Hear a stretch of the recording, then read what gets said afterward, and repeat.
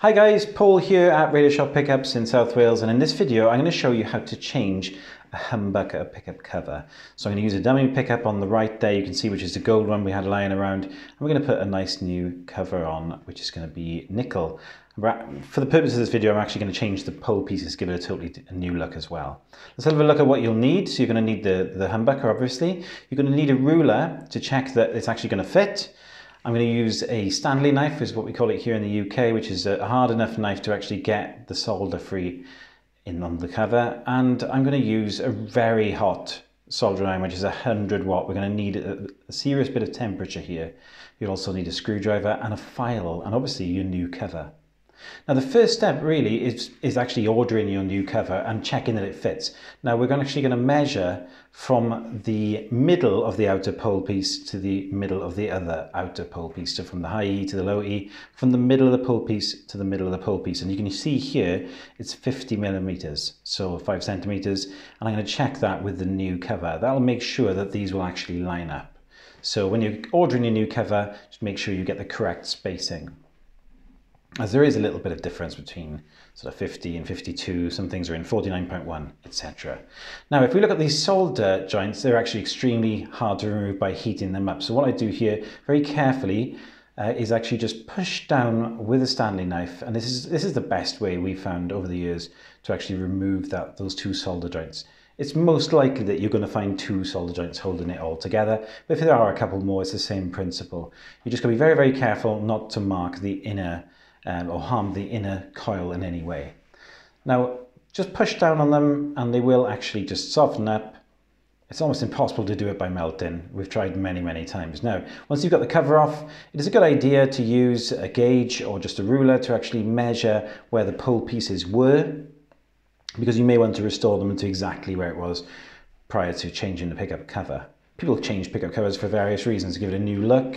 Maybe it's going in guitar. Like here, an example here is that, we're actually changing a gold one to a nickel effect, perhaps going in a different guitar. So I'm actually I've removed the pole pieces, and now I'm going to put the new pole pieces in, which are nickel ones. I'm going to get them pretty far down. And if you've taken note of where they were to start with, then you'd be easily able to return them. So I'm just going to get them in roughly for now, although actually that does look like a little bit of a stagger.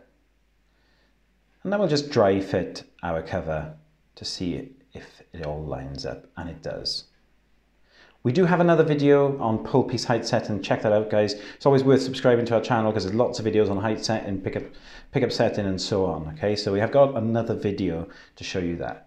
Now, I was just pointing in that shot there that we've actually got an existing solder joint now on the bottom of our pickup, which we can use. But I want you to imagine that you're installing a cover onto a pickup which has never had a cover on it. Okay, so what you'll find is that solder won't take to bare steel that hasn't been filed in some way. So what we're going to do is just look at the part of the pickup which is between the D and the G, and holding the base plate on a 45-degree angle. I'm just using a bare base plate here for purposes. We're going to file away a little part of it in between the D and the G on both sides so that the solder will take. As you can see, on our existing pickup, it's not a problem. We have original solder which we can actually reheat now when we come to install. And on this cover, if we were using it again, then we would have the original solder on that. So you would find that you don't need a lot of solder to actually do the rest of the job. Now, this is the cover we're putting on. It's never been on a pickup, so it doesn't have any existing solder area. So again, we want you to identify the area that corresponds to between the D and the G. So just have a little look on this side. So halfway in between those two pole pieces, we're going to file at the top of the cover. We're going to file in between those two areas and just score away, because this will enable the solder to take. If you don't do this, it becomes almost impossible, because solder just doesn't really want to take to sort of like a bare area. Now, once we've done that, again, let's dry fit everything up and make sure that everything corresponds. Where you've actually filed away will correspond now with that solder joint. Now, a little note on the solder I'm using, it is 60-40 lead tin split, which is very, very good solder, and it just does the job.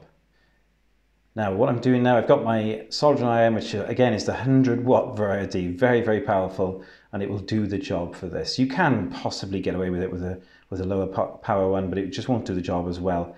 And I'm just going to place in the solder iron around about sort of 45 degree, near where the joint is going to be, and just feed in some solder there, and it will all drip into place and give you a very, very solid joint. And that, guys, is how to change your cover, or perhaps even install a new cover. That's the finished pickup now. We'd love it if you'd head over to our website and check out our new pickups. It's radioshoppickups.com, and also if you get a chance, hit subscribe, and obviously enjoy your new humbucker look or your new humbucker covers. Thanks for watching, guys. We'll see you again.